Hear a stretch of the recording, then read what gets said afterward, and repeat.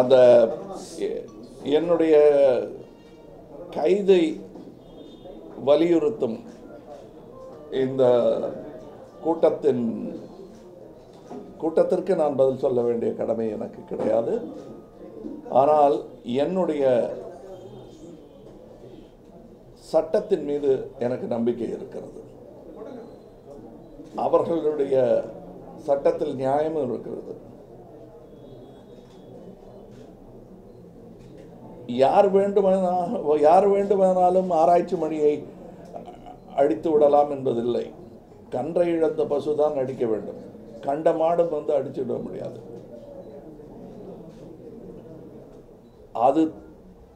அது தெரிந்த, அந்த நீதி தெரிந்த ஒரு சட்டம் இன்று வாழ்ந்து கொண்டிருக்கிறது. அது மேல் எனக்கு நம்பிக்கை உண்டு. கைது பண்ணணும்னு சொன்னாங்கன்னா அது நடக்கட்டும். சட்டம் என்னை பாதுகாக்கும், நீதி என்னை பாதுகாக்கும். Sir, the French group that has filed a complaint this afternoon. Yes. Alleges the show Big Boss smacks of in terms of scantily dressing by women. It hurts Tamil and Hindu culture, they claim. How do you respond to that?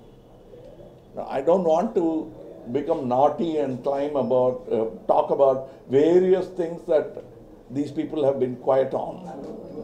I will not go into that. But these people have been watching this for the past 11 years. Big Boss has been on air. ஒருவேளை உங்களுக்கு ஹிந்தி புரியாதனால இருக்கலாம். That is another statement by itself for the nation. But கன்னடத்திலேயும் வந்திருக்கு. So கன்னடமும் புரியாது, but culture மாத்திரம் புரியும். ஆனால் தேசத்துக்கே உரித்தான culture இவங்களுக்கு புரியும். ஆனால் தேசத்தை புரிந்து கொள்ள வேண்டும். நான் ஒன்றும் உங்களை கமெண்ட் பண்ண விரும்பலை. ஏன்னா இவங்களும் எனக்கு வேணும். ஏன்னா தசாவதாரம் எடுத்த போது இவங்கெல்லாம் கொண்டாடிட்டு இருந்தாங்க. இப்போ வேற சைடில் போகும்போது அவங்களுக்கு பிடிக்கல. விஸ்வரூபம் எடுத்தால் பிடிக்காது. இதுக்காக பயந்துக்கிட்டு நான் எனக்கு எல்லா ரசிகர்களும் வேணும், இவங்களும் ரசிகர்கள் தான் அப்படின்னு நான் நினச்சிட்டு இருக்கேன். என்ன ஜெயிலில் போட்டு பார்க்கணும்னு ஆசைப்படுற ரசிகர்கள் இல்லை. அதில் எல்லாமே தப்பாக கோட் பண்ணுறீங்க. நான் மறுபடியும் சொல்கிறேன், நான் சொன்னதை வெகுவாக நான் அமைச்சரோட பேசுகிற அளவுக்கு நீங்கள் வம்பில் மாட்டி விட்டீங்க. என்னன்னு சொல்கிறேன், நான் கட்டபொம்மன் அல்ல. நான் இது என்னுடைய அரசு. என்னுடைய அரசுன்னா நான் வச்சு எனக்கு பிடிக்காமல் இருக்கலாம், அவர் முகம் பிடிக்காமல் இருக்கலாம், உடுப்பு பிடிக்காமல் இருக்கலாம், பட் நான் உருவாக்கின அரசு, அதுக்கு மரியாதை கொடுத்தே ஆகணும். நான் சொன்னது அதுவல்ல. நான் கட்டபொம்மன் அல்ல, இது ஈஸ்ட் இந்தியா கம்பெனி அல்லன்னு சொன்னது. நான் கட்டபொம்மன் அல்ல, இது ஈஸ்ட் இந்தியா கம்பெனி அப்படின்னு சொன்னதான் மாற்றிட்டீங்க. நான் குற்றம் சொல்லலை, ஒருவேளை என்னுடைய பேச்சு புரியாமல் இருந்திருக்கலாம். நான் சொல்கிறது மறுபடியும் சொல்கிறேன், ஜிஎஸ்டியை குறைக்கணும்னு சொன்னதும் குறைச்சாங்க அவங்க. அதனால தான் நான் ஒருவேளை இன்னும் இருக்கேன். இன்னமும் இது பரிசீலனைக்கு உரிய ஒரு விஷயந்தான், இன்னும் பேசப்பட்டு கொண்டிருக்கிறது. என் அரசாங்கத்தை பார்த்து நான் கோவிச்சுக்குவேன். எந்த அரசு இருந்தாலும் அது மக்களுக்கு எதிராக வரும் பட்சத்தில் நான் குரல் கொடுக்குறேன், அவ்வளோதான். கண்டிப்பாக நான் முதல்ல சொன்ன வாதத்தை மாற்ற மாட்டேன். குறைக்கணும்னு சொன்னதுக்காக, மன்னிச்சதுக்காக நன்றி சொல்லாமல் போனால் நன்றி கெட்டவர்களாகி விடுவோம். ஏன்னா 28லேருந்து 18 குறைச்சிருக்காங்க. அதுக்கு நன்றி சொல்ல கடமைப்பட்டு இருக்கிறோம். ஆனால் அது போதாது என்பதையும் வலியுறுத்த கடமைப்பட்டிருக்கிறோம். 37 வருஷமாக எனக்கு பாப்புலாரிட்டி, அதாவது என்னை நோக்கி ஒரு கேமரா திரும்புங்கிற நம்பிக்கை வந்த காலத்திலிருந்து நான் என்னுடைய இதை பேசிக்கிட்டு தான் இருக்கேன். சட்டமன் கையில்ங்கிற படத்தில் மொத்த காட்சியில் நடித்த கமல்ஹாசன் சீர்கெடுக்காத கலாச்சாரம் இன்று பிக் பாஸில் கெட்டு போகுதுன்னா காலதாமதமாக என்னுடைய கைதை அவர்கள் கோருகிறார்கள் என்றே நான் நினைக்கிறேன்.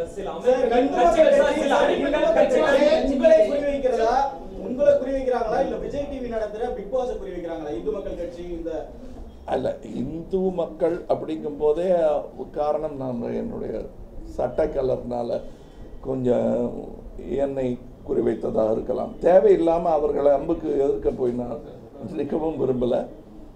ஆனால் அது விஜய் டிவியை வைத்து குறிவைத்த அம்பாக இருந்தால் அவர்கள் பார்த்துக் கொள்வார்கள். அது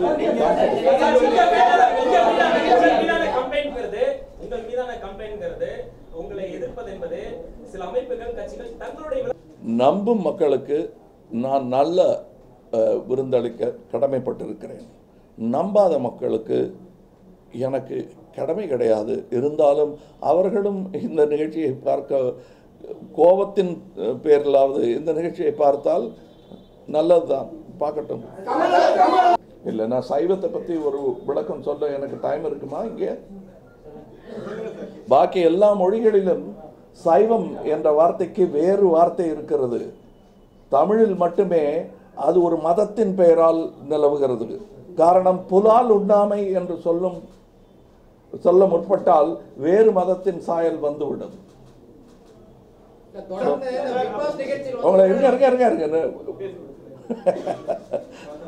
ஏன்னா அது சைவம் என்பது கையில் எடுக்கப்பட்ட ஒரு வழிமுறை. இன்னொரு ஜாதிகிட்ட இருந்து இன்னொரு மதத்துக்கிட்ட இருந்து நம்ம கற்றுக்கிட்ட ஒரு நல்ல விஷயம். அது இருந்துட்டு போகுது. அப்படித்தான் சொன்னேனே தவிர, பட் இது historically proven and medically proven. நான் என்ன சொல்றேன்னா, நீங்க ஏன் யோசிக்குமா, மக்களான நீங்கள் நாம் செய்கிற தொழில் எவ்வளோ கஷ்டம்னு உங்களுக்கு தெரியும். நான் சொல்லி உங்களுக்கு பிடிச்ச தொழில், நீங்கள் பார்த்துக்கிட்டு இருக்கிற தொழில், அதில் ஒரு கொக்கோ கோலா அல்லது ஒரு பிராண்டு பேரை சொல்ல விரும்பலை, பெப்சியோ கொக்கோ கோலாவோ என்ன சோடாவில் கருப்பு கலரோ சிவப்பு கலரோ மஞ்சள் கலரோ கலந்து பண்ணுற அந்த தண்ணிக்கு கொடுக்குற மரியாதையை விட என் சினிமாவுக்கு கம்மியான மரியாதை விலை வடிவில் நிர்ணயிக்கப்படும் போது எனக்கு கோபம் தான் வரும். ஏன்னா அரை மணி நேரத்துக்கு மேலே அந்த சோடா பானங்களை வைத்து குடித்தால் போர் அடிச்சிடும்.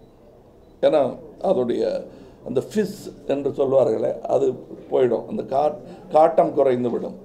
ஆனால் நாங்கள் 2.5 மணி நேரம் தாக்கு பிடிக்கிறோம். கமல் அவர்கள் எது செய்தாலும் நல்லதா இருக்கும் சொல்லி கமல் ரசிகர்கள், கமல் பின்னாடி ஒரு கூட்டம் இருக்கு. இந்த பிக் ஷோ மூலமா நீங்க என்ன கருத்து சொல்ல வரீங்க? கருத்து இல்லைங்க, கூடி வாழுதல். இப்போ பாருங்க, நீங்கள் நான் அமைதியாக இருக்கேன்னு சொன்னதை நீங்கள் அமைதியாக இருந்தீங்க. சத்தம் போடணும்னு நினச்சிங்கன்னா சத்தம் போடலாம். நான் என்ன பண்ண முடியும்? நான் பிரிஞ்சுதான் போவாங்க போல இருக்கு. உளவியல் மாற்றங்கள் என்ன மாற்றங்கள் நிகழும், பார்வையாளருக்கு என்ன மாற்றங்கள் நிகழும், அங்க பங்கேற்றவங்களுக்கு என்ன மாற்றங்கள் நிகழும்? கண்டிப்பாக நிகழும். நீங்கள் சினிமா நீங்க பாருங்க, நீங்க அதாவது நான் இன்னொரு டைரக்டருடைய பேரை எடுக்கிறேன்னு தப்பா நினைக்க வேண்டாம். பட் நான் மதிக்கக்கூடிய ஒரு டைரக்டர் தான் கே பாலச்சந்தர் அவர்கள், KS கோபாலகிருஷ்ணன் அவர்கள்.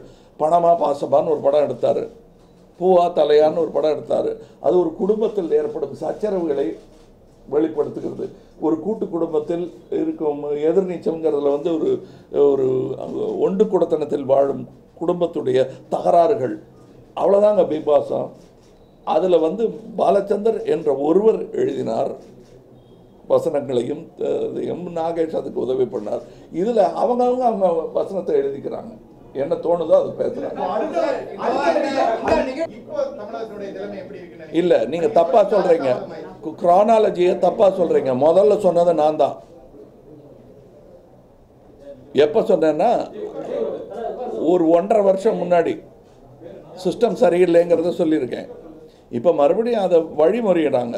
ரொம்ப நன்றி, நீங்களும் சொல்றீங்களே நன்றின்னு சொல்லியிருக்கேன். அதை மாற்றி சொல்லாதீங்க. பிகாஸ் இல்லை, ஏன் சத்தியமேவ ஜெயத்தையை நான் பண்ணிட்டு இருக்கேங்க லைஃப்லேயே 35 வருஷமாக பண்ணிட்டு இருக்கேன். அதான் அவங்க ஷோவில் பண்ணுறாங்க, ஷோவுக்காக காசு வாங்கிக்கிட்டு. நான் அதை காசு வாங்காமல் தனியாக 37 வருஷமாக நற்பணி இயக்கம்னு வச்சு நடத்திட்டு இருக்கேன். அதில் எங்களால் என்னென்ன முடியுமோ அதெல்லாம் பண்ணிட்டு இருக்கேன். ஆனால் பிக் பாஸ் அந்த மாதிரி ஒரு கான்ட்ரோவர்சி உருவாக்கி இருக்கேன் உங்களுக்கு, சத்தியமேவ உருவாக்கி இருக்காது. அதுக்காக நான் இப்போ உங்களுக்கு ஹேராம் எடுக்காமல் இருக்க முடியுமா? விருமாண்டி எடுக்காமல் இருக்க முடியுமா? விருமாண்டிங்கிற பேரை வச்சா தப்புன்னு சொல்லி அரசு என்னை தடுத்த பொழுது நான் சரின்னு ஒத்துக்கிட்டு மாற்றின பிறகு, அதே பேரில் அதே அரசு இருக்கும்போது அதே பேரில் வந்தாங்க. அதை பார்த்துக்கிட்டு இருந்தது இந்த அரசும் இந்த மக்களும். உங்களை ஒரு பொறுப்பான ஒரு முன்னோடி இதுல என்ன பொறுப்பு இல்லாம பண்ணிட்டேன்னு நீங்க நினைக்கிறீங்க? சொல்லுங்க சொல்லுங்க, நீங்க சொல்லுங்க. சமூக வலைதளங்கள்ல அன்றாடம் வந்து சமூக வலைத்தளங்கள்ங்கிறது வந்து ஒவ்வொருத்தருடைய கருத்து. உங்க கருத்து என்ன சொல்லுங்க, அதுக்கு நான் பதில் சொல்றேன். பத்திரிகையாளர்கள் கருத்து இருக்க முடியாது ஓ, சார். அது எப்படிங்க? அது சபாஷ், உங்களுக்கு கருத்து இருக்க முடியாதா? அப்ப எடிட்டோரியல் எழுத மாட்டீங்களா? பத்திரிகையாளர்களுக்கு கருத்து இருக்கணும், அதைத்தான் நான் சொல்லியிருக்கேன்.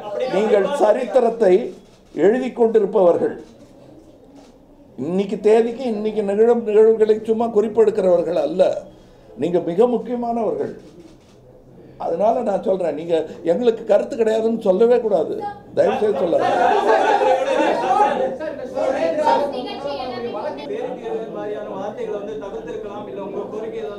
இல்ல, தவிர்க்கிறதுக்கு வந்து சென்சார் போர்டுங்கிறது வந்து சினிமாலேயே இருக்கக்கூடாதுன்னு நினைக்கிறேன் நான்.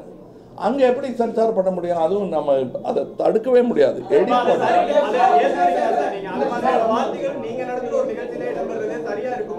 நான் வாழும் சொசைட்டில அதை விட கேவலமான வார்த்தைகள் எல்லாம் பேசிட்டு இருக்கீங்க. அதுக்கு என்ன பண்றோம்? சாதின்னு பேசுறீங்களே, அதை உங்களால நீக்க முடிஞ்சதா?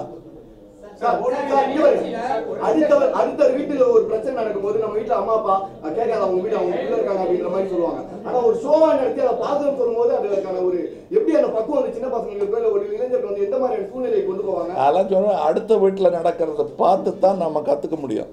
அவங்க அடிச்சு பொண்டாட்டி தலையை முடிய பிடிச்சி இழுத்து அடிச்சுட்டு இருந்தாங்கன்னா, இந்த மாதிரிலாம் பண்ணிடாதரா தம்பி அப்படின்னு சொல்றதுக்கு அது ஏதுவாக இருக்கும்.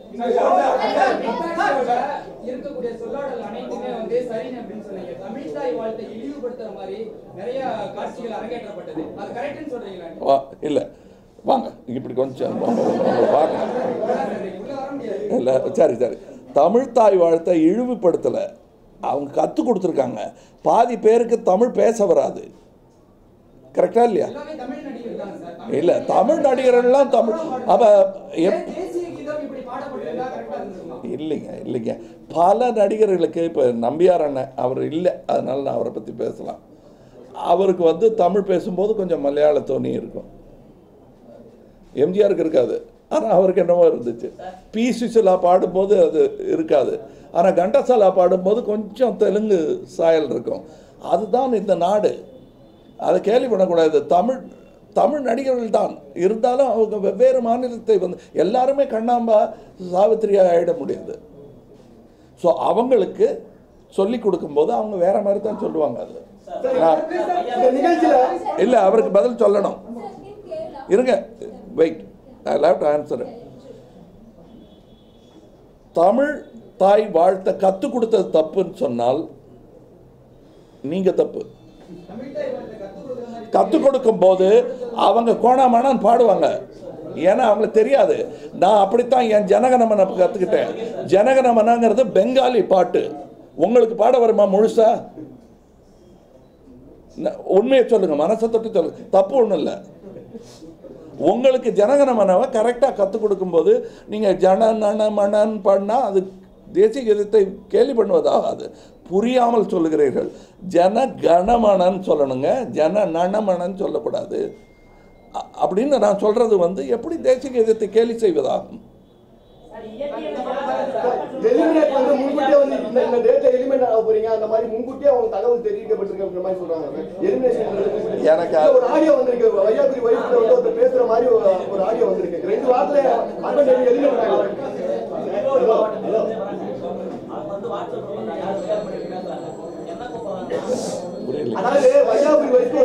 எனக்கு ஈரோட்ல வந்து ஒரு ஃபங்க்ஷன் இருக்கு, நீங்க 2 வாரத்துல எலிமினேட் ஆயிடுவாரு, நீங்க அப்புறம் வந்து கால் பண்ணுங்க அப்படின்னு அவங்க வைஃப் சொல்றாங்க.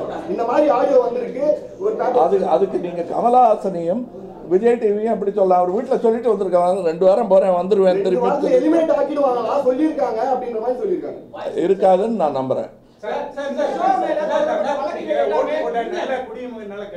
மத்திய அரசோட செயல்பாடுகளுக்கு எவ்வளவு மார்க் போடுவீங்க? இப்ப உள்ள மாநில அரசு செயல்பாடுகளுக்கு போடுவீங்க. என்னது அவங்க செயல்பாடுகளுக்கு எவ்வளவு மார்க் போடுவீங்க? மத்திய அரசு செயல்பாடுகளுக்கு மாநில அரசோட செயல்பாடுகளுக்கு எவ்வளவு மார்க் போடுவீங்க? ஏன்னா நீங்க ஓட்டு போட்ட குடிமகன் எனக்கு வாத்தியார்னு சொல்லப்பட்டவரே மார்க் போடுறது இல்ல, நான் எதுக்கு மார்க் பண்ணணும்னு நினைக்கிறீங்க? இல்ல, மார்க் போடுறது என் மேல இல்ல, ஓட்டு போடுவேன், அப்ப தெரியும். அப்ப அரசாங்கங்கள் சரியும் மேல வரும். இப்போ அதனுடைய செயல்பாடு செயல்பாடு எப்படி இருக்குங்கிறத நீங்க கணிக்கலாம் இல்ல, சொல்லலாம் இல்ல. அது எல்லார்ட்டையும் சொன்னால் ரகசியமாக எதுக்கு ஓட்டு போடுறோம் சொல்லுங்கள். நீங்க ஓட்டு போட்டதில்ல, இப்போ ஓட்டு போட்டோம், ஜனநாயக கடமை ஆற்றிட்டோம். நானும் வந்து அதுல இல்லைங்க, இப்போ வந்து அடுத்த கட்டமா அவங்க என்ன பண்றாங்க, என்ன செஞ்சுட்டு இருக்காங்க, அது ரகசியமா மக்களுக்கு எல்லாம் தெரியுங்க. நீங்க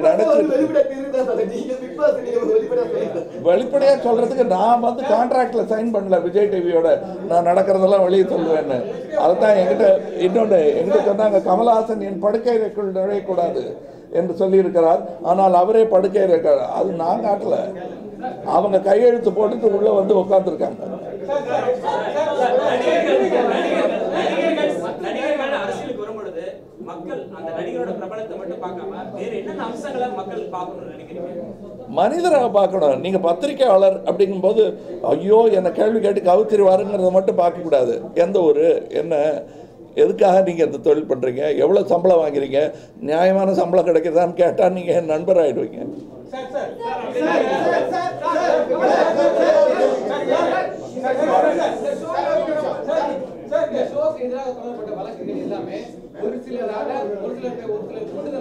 இல்லை கேட்கலீங்க. தொடரப்பட்ட வழக்குகள் ஒரு சிலரின் தூண்டுதல் பேர்னால தொழில் போட்டியின் காரணமாக தொடரப்பட்ட வழக்கு சந்தேகப்படுறீங்களா நினைக்கிறீங்களா? இல்லை அப்படிலாம் நான் நினைக்கலைங்க. சும்மா டைம் நிறையா இருக்கிறவங்க என்ன வேணால் செய்யலாம். டைம் குறைவாக இருக்கிறவங்க இந்த மாதிரி வேர்க்க விறுவிறுக்க உட்காந்து ஒரு இடத்துல பேசிகிட்டு இருக்கிறோம். அவங்க அடுத்த வேலைக்கும் போகணும், நீங்கள் அடுத்த இன்டர்வியூக்கும் போகணும்.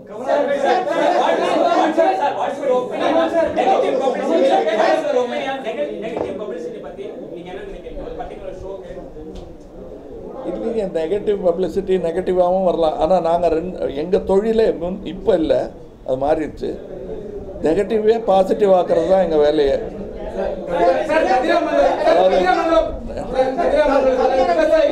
தமிழகத்தில் ஊழலும் லஞ்சமும் வந்து தலைவிரித்தாடுது அப்படின்னு நீங்க சொல்லியிருக்கீங்க. அதுக்கு வந்து நிதியமைச்சர் ஜெயக்குமார் வந்து 19 ரூபா சொல்றத கமல்ஹாசன் சொல்றதை நான் ஏற்றுக்க முடியாது அப்படின்னு சொல்லியிருக்காங்க. அதை பற்றி உங்களோட என்னங்க, ரோடு சரியில்லைன்னு சொல்லலாம், எந்த இடத்துல சரியில்லைன்னு காட்டு அப்படின்னு சொல்ல முடியாது. நான் கடந்து போயிருப்பேன் அந்த ரோடை. நான் சொல்றேன் எல்லா துறையிலும். அப்புறம் என்னத்துக்கு அவர் கேட்கிறாரு எல்லா துறையிலும்?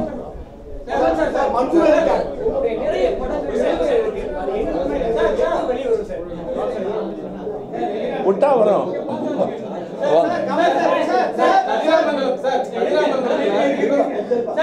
நீங்க விளம்பரப்படுத்தல் நடிக்கிறதுக்கும் டிவி நிகழ்ச்சியில பங்கேற்கிறதுக்கும் ஒரு பண தேவை காரணமா இல்ல விரும்பி செய்றீங்களா? விரும்பி தான் நான் செய்கிறேன். அது எப்போவோ செஞ்சுருக்கலாம். நான் செய்கிற படங்களே நான் விரும்பி தான் செய்கிறேன். ஆனால் பண தேவைக்காக நான் செய்யவில்லை, சமூக சேவைக்காக நான் செய்கிறேன்னு சொல்கிறதுக்கு நான் அரசியல்வாதி இல்லை. இதுதான் என்னுடைய சம்பாத்தியம். இதிலிருந்து தான் என் வீட்டு வேலைகள் நடைபெறுகிறது.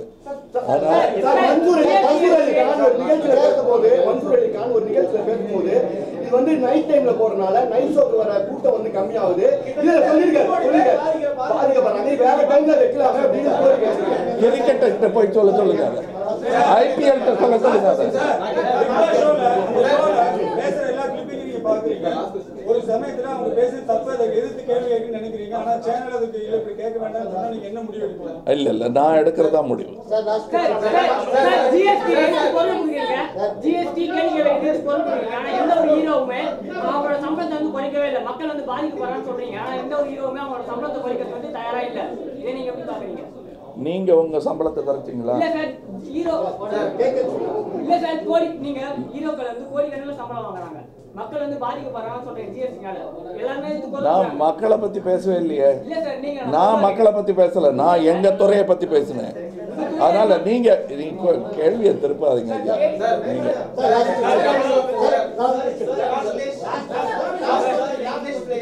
many misogyny comments have been raised against the assaulted actress in Kerala by the prominent actors themselves. And on the other side, a new heartbreaking thought like women in cinema, women collective in cinema has been put up in Malayalam cinema. How do you see the safety of women in cinema industry? Why safety of female in cinema industry alone? The safety of you, if you think you are a female in this crowd, is important to me. I will not let anything happen to you. most of us or all of us will not allow it. It's our duty to see that you go out safely. Every man here worth his salt will say that it is his duty. So it is not about actresses. We are not supporting Bhavana because she is an actress. Huh? No, doesn't matter. You have put that name. No. In Malayalam movie industry, no. No, I'm talking to this forum. Why not the name? Let it come. Don't hide that name. There's nothing wrong with it. If you want to call her Draupadi, call her Draupadi. Don't call her by a female. There's nothing wrong with that.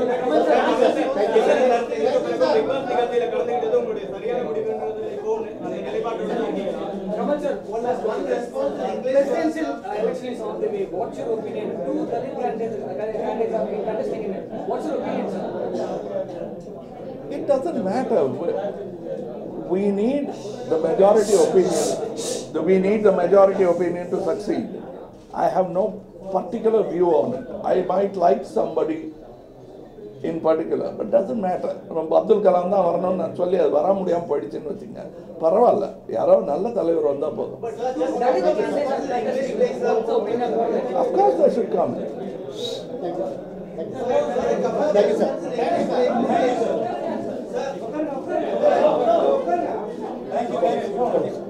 Thank you.